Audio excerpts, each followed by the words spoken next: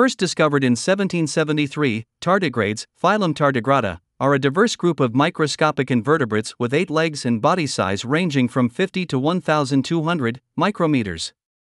Tardigrades are tiny, incredibly tough animals that can withstand a wide range of dangers, including many that would obliterate most other creatures known to science.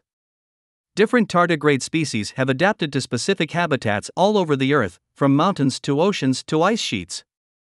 Their resilience can also help them survive accidental adventures beyond the safety of their native habitats, which can lead to opportunities. In a pair of studies, researchers reveal a new example of tardigrade biodiversity, a previously unknown species adapted for sand dunes, and offer new evidence suggesting some tardigrades find habitats to colonize by riding inside snails. The newly discovered tardigrade hails from Rokuwa National Park in the North Ostrobothnia region of Finland, where researchers found it living on lichen and moss in a dune forest. The landscape of Rokuwa has been shaped by glaciers and wind, forming dunes and other features, eskers, kames, and kettle holes.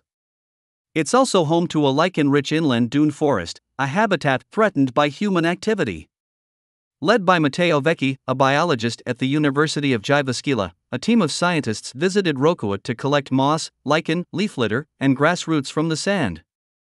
Not only did they find tardigrades, but they found a new species.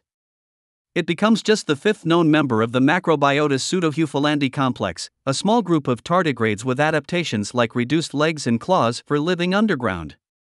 The researchers named the species Macrobiotus naginae, a reference to naginae, a snake character from the Harry Potter books. Formerly a cursed woman who was ultimately and irreversibly transformed into a limbless beast, this fictional character provides a fitting name for the new species in the pseudohufilandi complex, which in turn is characterized by reduced legs and claws. Like many subterranean animals, these tardigrades may have evolved smaller limbs for a more streamlined shape to crawl through soil or sand, the researchers note. And while all tardigrades need water, they also have a superpower for surviving long dry spells, which could be helpful in more arid environments. With anhydrobiosis, tardigrades eject water from their bodies to become a dry, virtually indestructible speck called a tun.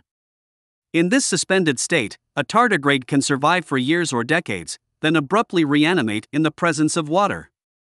The tun state can protect tardigrades from a range of other dangers, too, including extreme temperature, high pressure, oxygen deprivation, X-ray bombardment, being fired from a gun, and exposure to the vacuum of space. This ability might help tardigrades endure dry spells in their habitats, or it could help them colonize new places by safeguarding them through inhospitable territory if the wind sweeps them away. Yet in a separate study, Vecchi and his colleagues note the tun state isn't the only way for tardigrades to travel.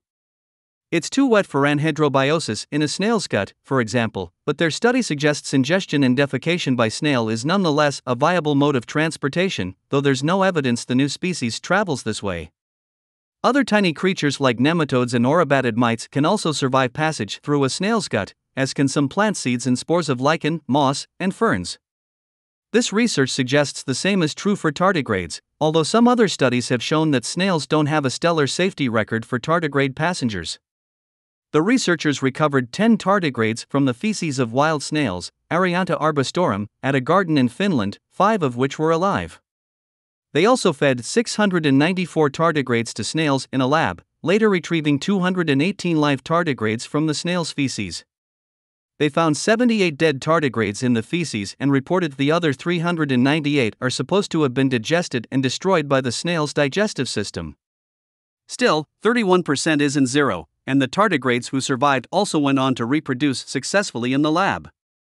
The snails passed the tardigrades over several days, with the bulk of survivors emerging on day 2, the study found.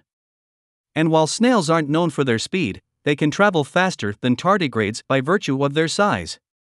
According to previous studies, on average, these snails move 0.18 to 0.58 meters daily, with a maximum of about 5 meters per day.